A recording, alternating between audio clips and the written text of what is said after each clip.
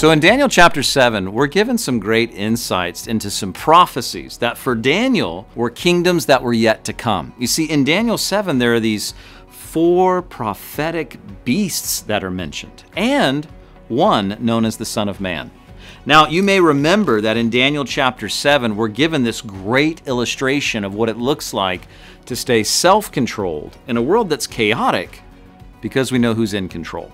And as you read this chapter today, I want you to be encouraged with that simple truth.